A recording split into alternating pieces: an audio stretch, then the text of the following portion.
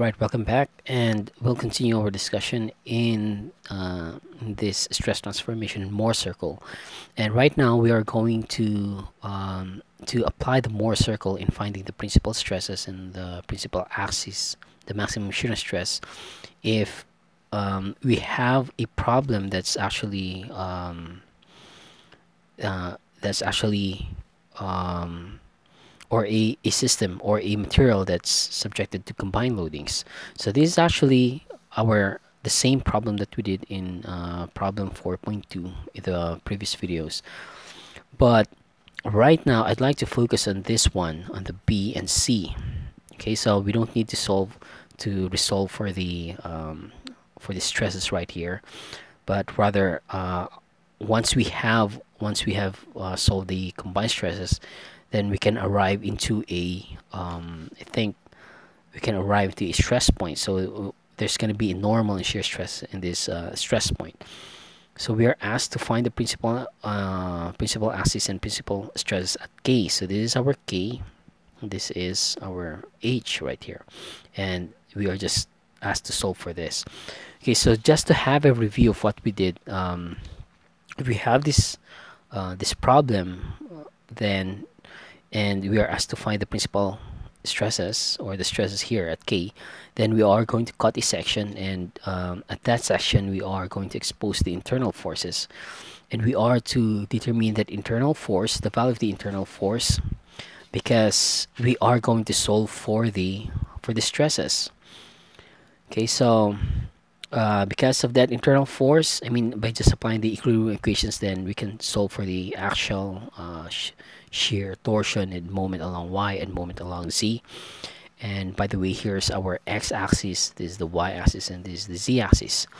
So because of that, then we can actually draw the stress profile, because we have these forces right here to what's going to be the stresses. And instead of solving the geometric properties, I just write it here. So we have the geometric properties, we have the internal forces, then we can solve for the stresses, right? So we have axial, so we have a value of axial, we have the value of transverse shear, the torsion, the moment along Y, and the moment along Z. And after that, here's our K, and this one is the H, and this is a rotated illustration. Okay, so right here at K, this will be the stresses. Okay, so we have the values right here, but this will be the stresses. So from that, we are going to draw the state of stress. Okay, so let me draw it here. Let me draw it here. Let's just write solution, or I think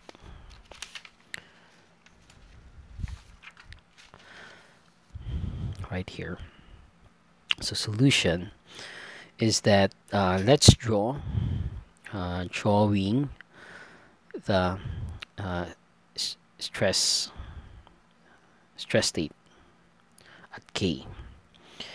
Okay, so it's like this. Here's our stress at K, and this is the x-axis, and this is the y-axis. Okay, and let's just draw it here, and it shows here that we have a bending stress that's opposite direction to the actual stress, and I think we have solved that value, and this is 107.4 megapascals, and this is positive. So let's draw it here. Here is our x direction, and here's our y, and this will be our z. Okay, so from this figure right here, we have a normal stress of this one, and this is 107.4. So that's positive, that's intention, 107.4. And of course, if there's a force right here, a tension force right here, there's going to be an equivalent tension force in this side, 107.4. Now for the y-axis, we don't have any value, so we only have the sigma x. But for the shear, you would notice that we have a shear and we have an opposite direction, and it's actually a positive shear that's going upward. So we have a 52.2. I mean, the algebraic sum is just going upward. So this is our shear equation. Shear illustration. So this is 52.2. Okay, so let's draw this in 2 dimension.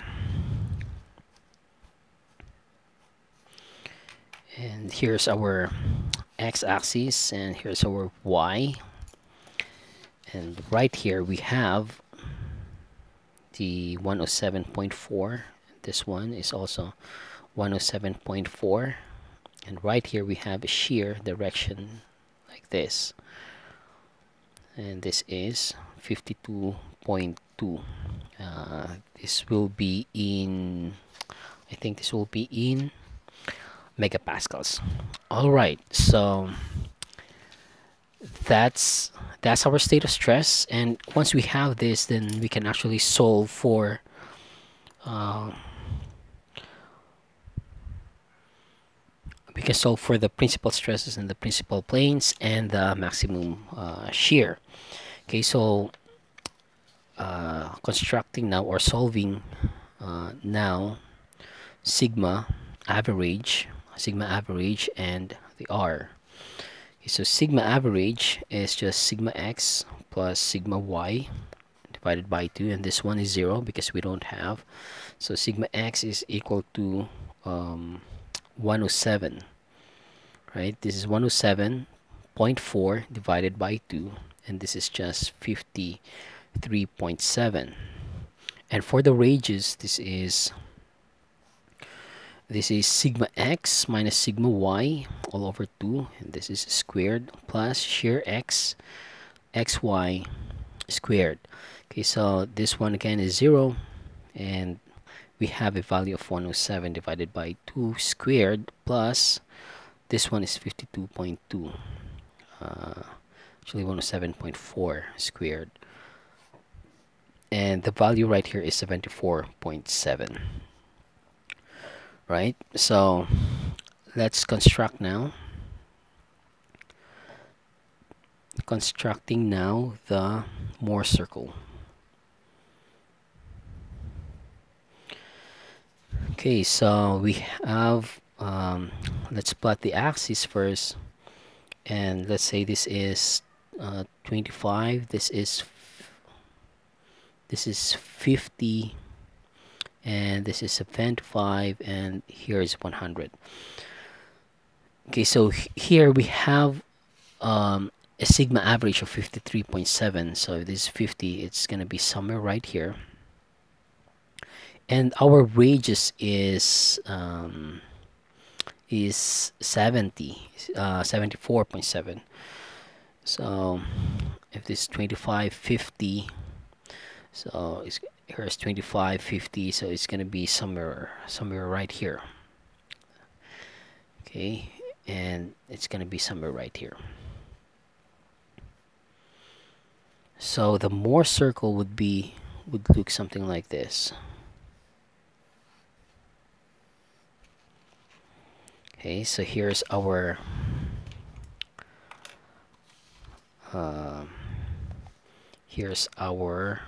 sigma. Oh, sorry, right here, should be right here. Here's our sigma average, and here's our sigma max, and right here is our sigma mean, and right here will be our shear max. So let's now plot. Actually, we can solve for this, but we need to plot this condition so that we can obtain the principal plane or the principal axis. All right, so first let's consider the right face, and we have a positive right here, positive 107.4. So that's gonna be 107.4, so somewhere somewhere here, right? So somewhere here. So we don't know yet if it's positive or negative. Now if we check the shear stress, this is producing a clockwise rotation. So right here, this is a clockwise rotation, and this is positive. So it's gonna be somewhere right here. All right. So that's gonna be our initial position, and this will be our top face. So from this initial position, if we draw it, it's gonna be like this. And if we rotate it at some angle, and this angle would be 2 theta p. Okay, so the distance from this one to that, this is just equal to this is just equal to 107. Actually, it's not 107. The 107 is from this point to that point. So 107 minus this, minus the sigma average, and this will be 53.7. Okay, so again, this point with respect to this center, this is 53.7, because the value of this, that's the given 107.4, and minus the average stress. Okay, so that's going to be 53.7, and the height right here, this is the given 52.2, right? 52.2. Okay, so we have this right triangle, and we can now solve for the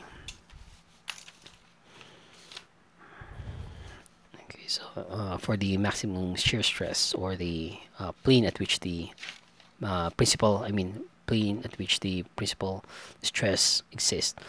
Okay, so solving now for the principal axis, or principal planes, we have tangent theta, actually tangent 2 theta p is equal to shear xy divided by this sigma x minus sigma y divided by 2.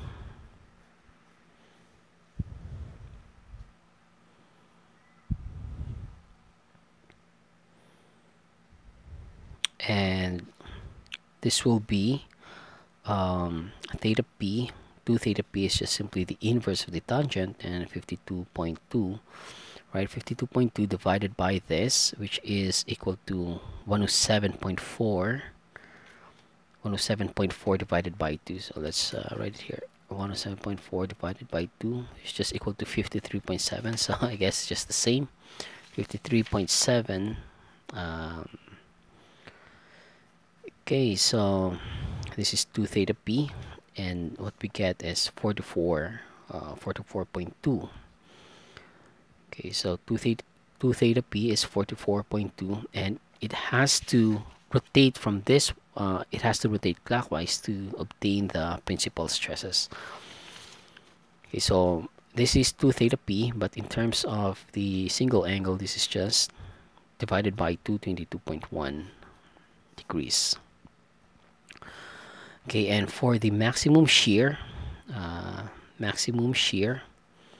this is shear max is just equal to the radius, which is equal to 74.7. Okay, so finally we are going to express this, or express the answers in terms of sketches, or in terms of sketch. So it's like this. I'd like to sketch this in a different way from before, right? So here's our initial position, and we are going to rotate this at some angle, and that angle is actually 22.1 degrees. Okay, so here's our initial position, and this will be the final, the position at which the principal stresses occur. And right here at the principal stresses,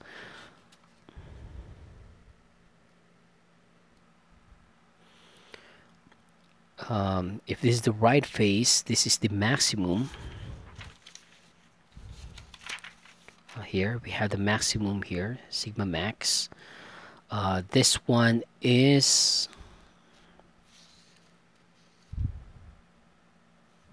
I think we haven't solved that yet. Let's just write it here, sigma max. Forgot. 1, 2, 3, 4. So sigma max is just equal to sigma average plus r, which is just equal to 128.4, and sigma mean is equal to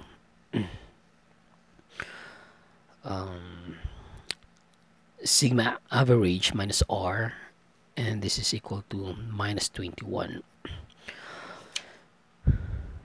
So sorry about that, we forgot.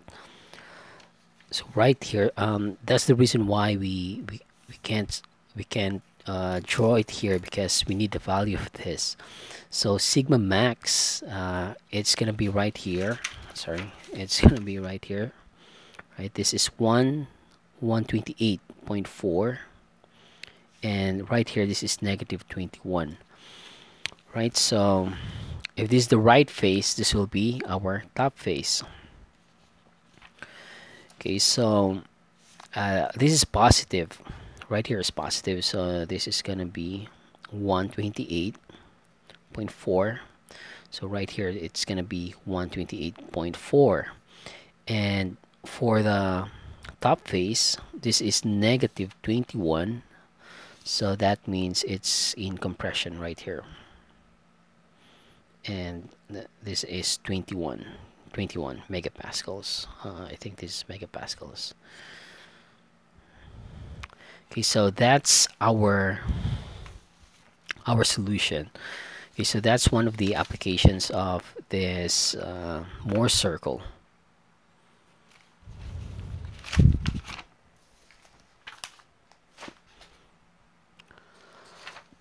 All right, so I guess we are moving now to the, what about if we have a triaxial stress? I mean in 3D stress, then what's going to be the Mohr circle? So recall that in a 3D we have this, let's say we have this stress point, and this is our x, oh sorry, this is our y, for example, and this is our x, and this is our z. Now for a plane stress, or the Mohr circle that we draw, it says we only consider a plane stress, meaning that we only consider the xy plane. Now I mean the rotation along the xy plane, or the rotation based on, or I'd rather draw it here. So let's say we can have rotation along the z, right, and we get a stress transformations along the x and y. But it's also possible that we have a rotation along the x-axis, and the rotation along the x-axis will produce a stress transformation along the y-z axis. And it's also possible if we rotate here in the y-axis, then we will get a stress transformation along the or for the x-z axis. Okay, so let's say we have here a sigma y, and we have a sigma x, and right here we have a sigma y, sorry, sigma z. Then what's gonna be the Mohr circle? So how does the Mohr circle look like? So it's gonna be something like this. Okay, so right here, some value, since they are both in tension, then that's probably gonna be lying along the positive sigma. And let's say this is our Mohr circle. All right, so this is one Mohr circle, and this is a transformation representing the xy plane. Right, so we are rotating in the along the z-axis, and that transformation would be represented by the Mohr circle here. Now if we rotate that if we rotate this along the along the x-axis, then there's gonna be, although this is still positive, So let's say we have this circle, something like this, right? And this one represents the transformation in the YZ plane. Okay, so what about the transformation if we rotate this along the y-axis? So that's gonna be this circle. Okay, so let's write here transformation along the XZ plane. Okay, so we solve. You notice that we solve for this maximum values right here, and for the A3D conditions or 3D situations, this will be our principal stresses. And instead of using the shear max, the notation that they use is simply sigma 1, and then this one is sigma 2, and this one is sigma 3. So that indicates that sigma 1 is greater than sigma 2 is greater than sigma 3. Okay, so that's always the sequence. So sigma 1 is greater than sigma 2 and is greater than sigma 3. So when we say in plane, when we deal with XY plane, the maximum shear is right here, right? But the absolute maximum shear, the absolute maximum shear right here, this is actually out of plane. So there's gonna be a different, I mean, this value, this maximum shear value corresponds to the radius of the largest circle among the three. All right, so how do we solve for the principal stresses? This one, the sigma 1, sigma 2, sigma 3, and the shear is by using this equation. So in our lecture handouts, we have this.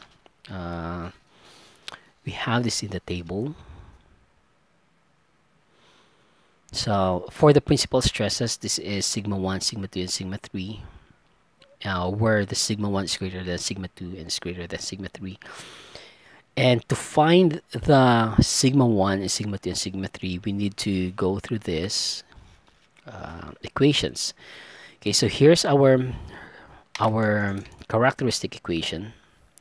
It just says here that the principal stress raised to 3 minus I sub 1, that's the stress invariance, I sub 1 sigma p squared plus I sub 2 sigma p minus I sub 3 is equal to 0. So this is the characteristic equations. This is a cubic equation, and for a cubic equation, the number of roots, we have 3 roots for a cubic equations. So the roots would correspond to the principal stresses. Okay, so how do we solve for this I sub 1, I sub 2, and I sub 3? Okay, so for I sub 1, it can be solved using sigma x plus sigma y, or just simply the summation of all the normal stresses. And for I sub 2, second stress invariance, this is the summation of these terms. So sigma x times sigma y, sigma x times sigma z, and sigma y, the normal stress, the combination of this normal stress minus the square of the shear stresses. So we have shear xy squared minus shear xz squared minus shear yz squared. And for the third stress invariance, I sub 3, we can compute this using a matrix determinant. And actually, this can be done easily using a calculator. Okay, and therefore for the maximum, for the absolute shear, that's going to be the maximum, I mean, whichever circle gives the maximum value of the radius, then that's going to be our maximum shear.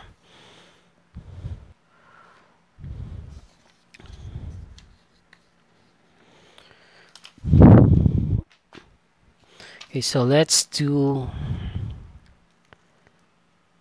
one sample problem regarding this 3D or triaxial stress or 3D state of stress. So right here, for the problem, this is taken from the textbook by Pytel and Cusalas, and this is sample 8.8. So we have here the state of plane. Actually, this is I don't know if this is a plane stress. Okay, so this is from the textbook. It says it's a plane stress, but I'd like to solve this using the ones that we mentioned about the stress invariance. Because if we have shear stresses as well, this one is we only have something like this. So we only have right here, let's say this is 10 ksi, right? And this is 15 ksi, and here is 20. This is 20 ksi, but in compression. Okay, so if we have shear stresses right here, then I think the more general, or a more general method is to use the stress invariance. Anyway, let's solve now. All right, let's solve. So the solution is that the characteristic equation is given by this formula, and this is sigma p cubed minus the first stress invariant, sigma p squared, plus I sub 2 sigma p, and minus I sub 3 is equal to 0. Okay, so we need to solve for the I sub 2, I sub 3, I sub 1, I sub 2, I sub 3. So let's write it here. Solving now the stress invariance. Okay, invariance. Okay, so I sub 1 is just simply sigma x plus sigma y plus sigma z, and if we just simply add this, so let's write 10 plus 15 minus 20, this is 5, right? So this is 5 ksi, and for I sub 2, this is we have sigma x times sigma y plus sigma x plus sigma z plus sigma y times sigma z, right? Minus shear.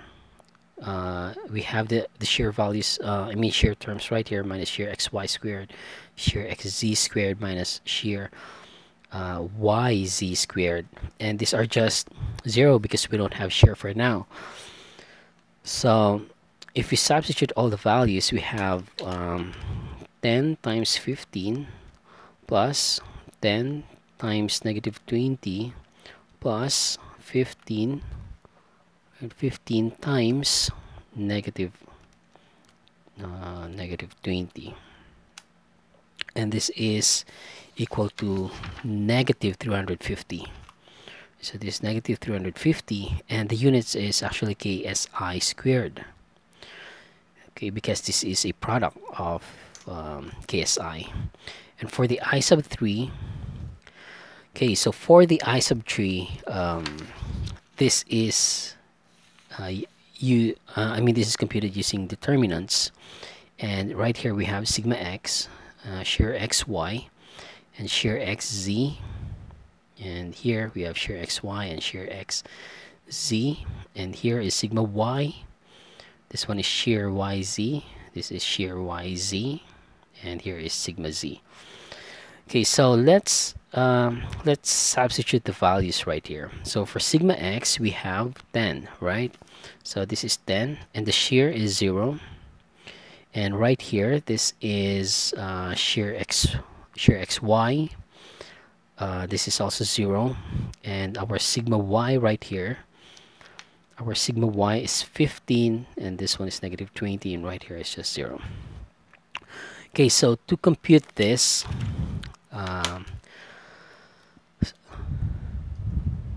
I think we just have to continue this computation in the next video. All right, so see you in the next video.